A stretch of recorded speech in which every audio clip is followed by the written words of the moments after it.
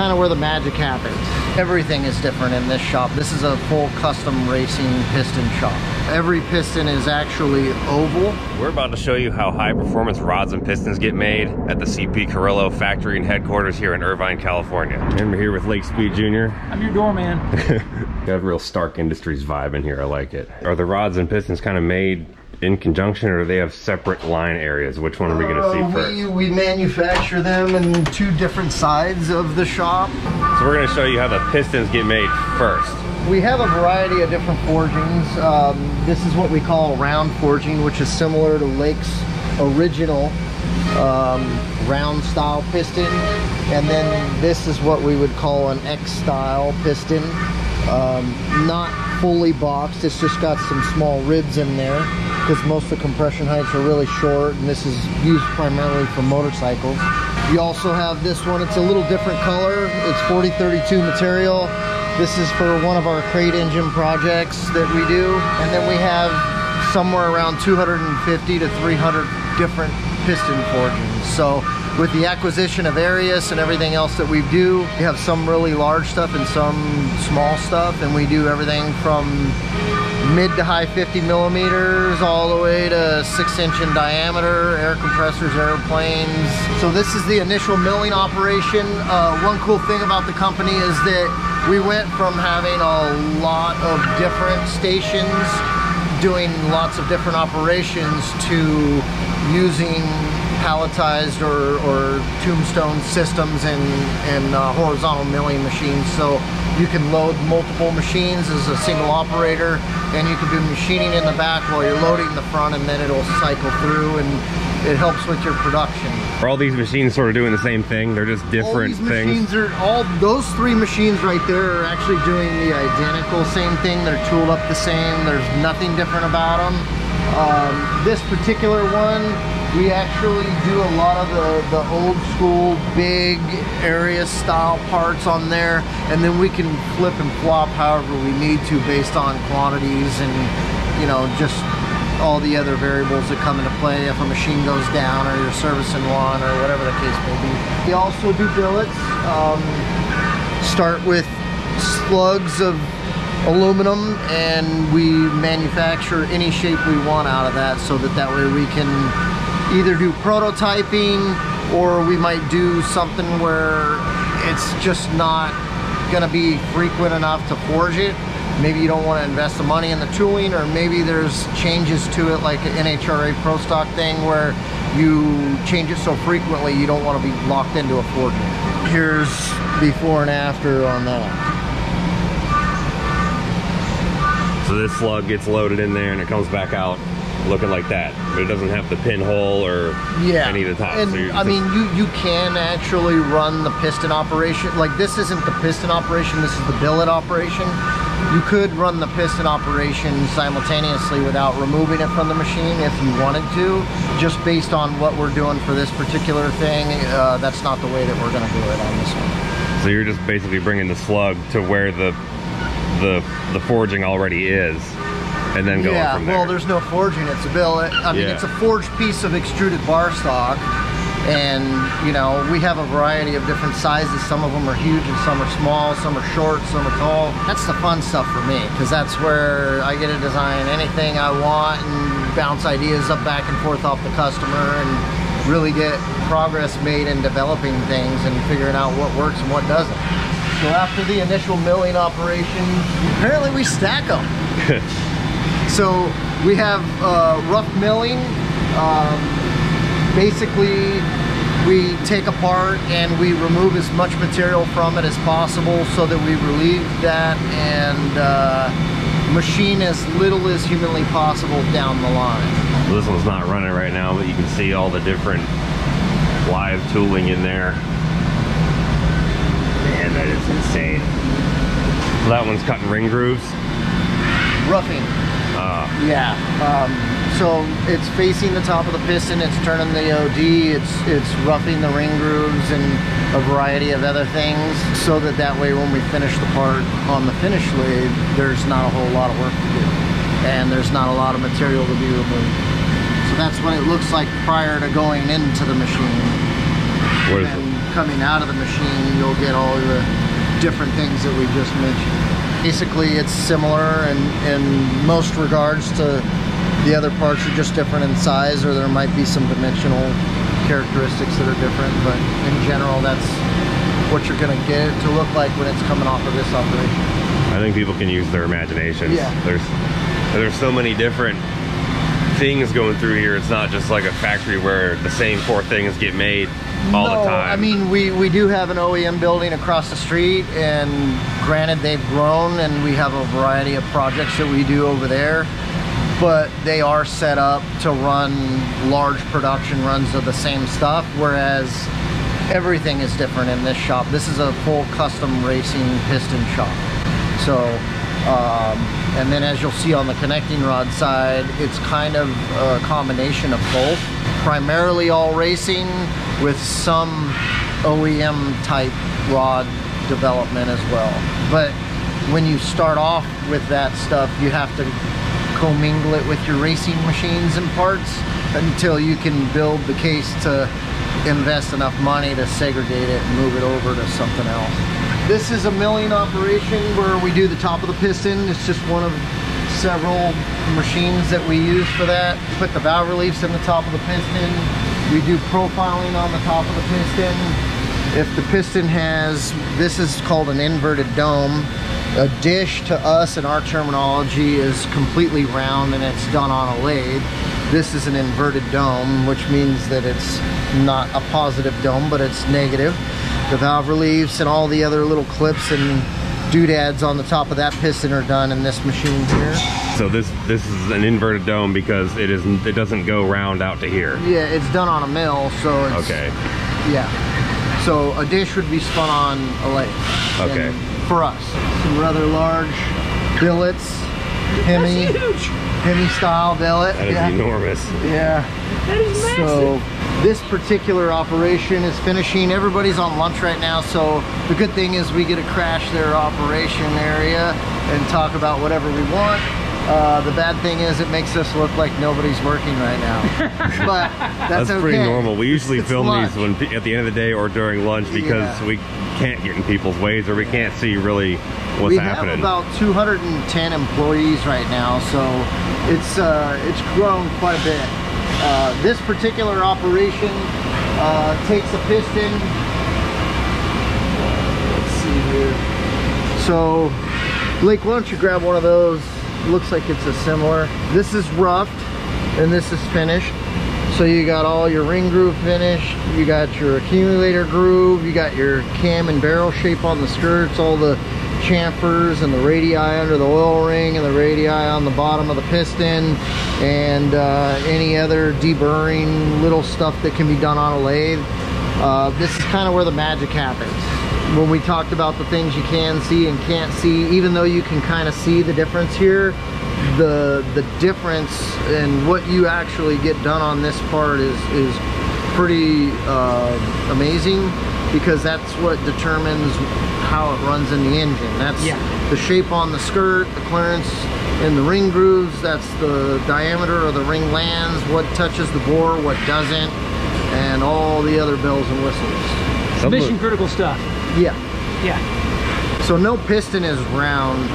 Every piston is actually oval, and it's also got a barrel shape is what we call it, where it's smaller under the oil ring than it is down here, because it grows more in this area than it does down here.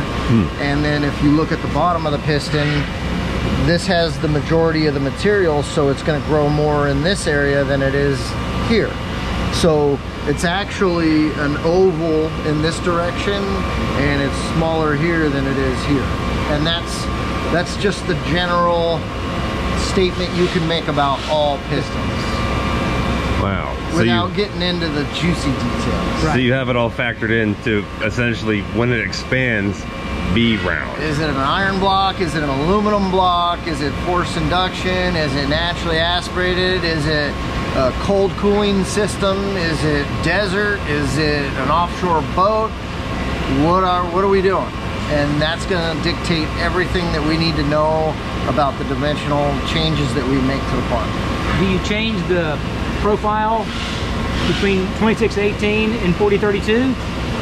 Yeah, we do it with forging structural changes. We change it with 4032. A lot of the 4032 pistons that we manufacture today are generally used for either street applications or vintage applications. Right. So with that being said, yeah. there's a lot of other differences besides just the material. A lot of the parts are longer. The forging selections are different and stuff like that too. So but yeah, there's generally, you know, your growth rate's going to be a little different. You run things tighter. Something I'm noticing is that there's one of these start slabs at every single station here. Yeah. The detail is impressive. Yeah, I mean, we could still use a little organization if you ask me, but that's okay, you know. We're working on that. We're about ready to reorganize the whole shop, move things around and get real clean.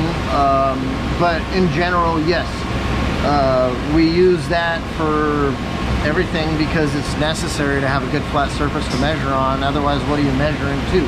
If you're enjoying this video, hit that subscribe button because there's all kinds of stuff on our channel that you would be just as into as this, maybe even more. If you click the little bell, it will tell you when we post something. At least it should. I don't know. Give it a shot. Anyway, back to the video. We pride ourselves in having good equipment and good people and good measuring devices. Does everything get measured before it moves to the next station? Oh yeah, and everything. Recorded. And lots of times in sequence and serialized as well. The traceability efforts are becoming better and better on racing over time, and the traceability efforts on the OEM side are as good as you can possibly have. Well, it's like Scooter always says, you can't improve what you can't measure. So yep. you want to make it better, you got to be able to measure it. You got to be able to measure better than you do today in order to make a part better tomorrow than you did today. So it just depends on what it is and how it's going through the production facility. Part of the reason we're reorganizing the shop is because, as you can tell, we're walking from one side to the other right now. And we want to go in a circle if we can, right? So with OEM becoming more and more involved in what we do, we've had to juggle some equipment and do some things around here. So over here, this is where we remove the registration of the part off of the bottom, and we match the weights, and we do some of the drilling for the conventional pin oiling methods and so on and so forth. This machine here is another mill that does the top of the piston, like the one that we were just talking about 2 operations ago. And then the other ones down this line cut the bottom of the piston and match all the weights. They get honed. Actually, they get deburred and then honed because we try to keep the guys from cutting themselves up with parts. So, yeah. And then once they get deburred and honed, we wash them and we do some inspection. And then we approve it to go out the door, and we go to the other building where we ship from. So shipping used to be in this building, but with the growth of the company, we've actually got another building down the street. So we got a guy shuffling parts all over the city blocks around here. So the pistons are, I don't know, for a type of like how it's made thing, they're relatively simple, because they only go to a few different places, and then they're like, yeah, you got a piston. Is got way more operations. It's steel. There's a lot going on. You got fasteners involved and all the other things on the rod side. That's interesting, because when you look at them, a piston is much more intricate, but as far as like the manufacturing process, it's the other way. That's kind of the jab session that the rod and piston guys always have, right? It's like, you know, the rods are just holding the crank and the piston together, and it's just a simple thing. And then the piston's got so many exotic shapes on the top because all the different cylinder head variations that you have out there. So, but it's a lot easier to make. Now, don't get me wrong, when we first made them, there was way more operations than there are today. In anything that you do, the least amount of times you can remove a part from a machine, the better off you are. And your tolerance stack is tighter. So we've worked on that and come a long way, and the rod side is making significant progress as well. So So let's go see how the rods get done. with the connecting rod, we actually start the operation down the street, and that's where our forging, so all our raw and finished materials are in the other building, and basically we do some boring processes over there so that we can prepare to put them on the machines over here. So these machines are all doing a similar thing. We refer to it as profiling, which takes the majority of the material off of the connecting rod and gives it the general shape that you're looking for. Here's one prior to, and here's one after. Yeah, that's cool. So when you hear forged rod versus cast rod, when you got a forged rod, it starts as one of these slugs. Well, forged rod versus a billet rod too, right? So the thing that we try to pride ourselves on is the fact that everything we do is forged, so we actually get the grain flow to go the way that we want it to go. Billet rod has a straight line grain and ours don't. So it's 100% machine, so when it's done you can't tell the difference between a billet and a forged rod, but so these are like billet forged rods. it's 100% machine forged, yes. And that's different than either one of the other things. So you got them combined here. Yeah. So that's the way it's always been. And then we also manufacture aluminum connecting rods now, which you can see there. Is this for like a pro stock deal or something? That's actually an import. We got a lot of rods going right now though. The rod side, you know, as the industry was up and down and you know, we were coming back from a pandemic, we're fortunate enough to be very busy in a nice to have industry, right? So we're thriving, we're having record months. Finally, it's slowing down a little bit on the piston side. The rod side is still pretty hectic. I think we're 14 weeks or so for a set of connecting rods, and we're down to about 5 weeks for pistons right now. So, oh wow. What are those itty bitty rods for? It might be for like a Hayabusa, like little motorcycle racing. Kawasaki. So this is some of the area where the final boring is done. You know, there's some rods actually get serration on the parting line so that they are stuck together in that way. Some are sleeved, some are serrated. There's a variety of different methods that we use. We have some reverse entry connecting rods like that, where the bolts come in from the top, and then the majority of them come in from the bottom. This is a bullet connecting rod. I don't remember if you have these in yours or not. I think that's what I will have in the 6-liter for the Yukon. Okay. Yeah. So similar material, similar manufacturing process. There's some steps that are able to be skipped so that way we don't have to spend as much time and effort on some aspects of it. It's kind of a win-win for the customer because it's a lesser price, and it's something that we came up with to compete in the lower market share. And when I say lower, I'm just talking price, not quality. So that's what we have come up with on the bullet. We do a lot of LS stuff, a lot of big blocks, and a variety of others that are coming to market right now. Romero, how long have you been with Carrillo? 40 years. 40 years. A lot of these guys have been working for the company for a long time. So Romero's the one that actually helped us get your rods prepared for CMM, and he's the one that would rework the rods as well if we needed to do that. So, what is he doing now? Recalibrating the hone gauge to make sure that we are measuring things properly when honing. Huh. And then we also check our hone gauge against the CMM to make sure that those are the same. And we have to let them sit in there. Showing they're undersized 6/10, and it is what it is. So we have to re-hone it. we have to give it a little more to come into. So when it's undersized in the QA lab, it probably raises a flag and it makes him say, oh, wait a second. So he's checking the gauge, and now he realizes that those are both accurate, the same, so the part is undersized, so they're gonna go back out and make sure that they rehome the thing and get it where they need to be. So it's double verified? Yeah. Yes, double check. Always want to make sure before it goes oversized. Yeah. Better double, triple, quadruple checking the underside. Yeah.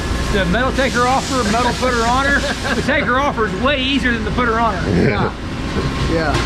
But he knows how to do the footer honor part too, though. Okay, that's good. Yeah. You know, we've got a lot of equipment that's older, refurbished, constantly maintained, and still works and does well for everything that we're trying to do. This is where we actually do the shot peening of the steel connecting rods. And what is shot peening? Shot peening is when you take small steel balls and you use them at high speed to go up against a piece of material to work hard in the surface, remove machining marks and other things, and remove areas of high stress. So if it's done correctly, it can also be done incorrectly, it can be done too much. So there's a variety of different things that it can be or are done with shot peening. Changes the color, makes it go from like this to what we normally know a rod looks like. So that's as machined, it looks like this. But then, like you said, but that machining process can put residual stresses and things in there. So then you shot peen it, and it takes those stresses out.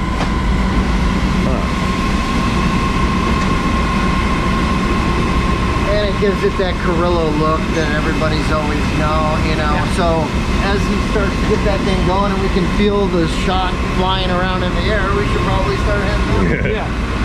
Usually our vibratory deburring is right here, because back in the old days, you know, the guys would do it all by hand, and then vibratory deburring came online, and then that allowed us to actually take employees and use them for inspectors and drivers, and you know, they wouldn't be relieved of their duties. They would be displaced and moved around in the company, so we could use their skills in other areas. So but unfortunately that piece of equipment's down at the moment, so generally that's where we do all of our deburring with a vibratory deburring. Final assembly. Raphael's been doing this for a long time, and you know, basically preparing the parts so that way we can get them ready for the customer, oiling them down, demagnetizing them, and getting them ready to go. If you like this kind of tech stuff, make sure you're subscribed. Click the button, you click the little bell, and then it'll just tell you when we post something. That's it. And you can check out the Lake Speed engine playlist for all kinds of technical engine information, including the differences in the pistons, the real nitty-gritty of piston design. We have a video in there with Brian. We go on his computer, shows all the 3D stuff. You'll love it. What? Were you talking to her? No, I wasn't talking to her. Was I talking to you? Are you gonna go watch the piston video, Shelby? Yeah, she is. She loves 3D piston design and all those other things. Cool socks.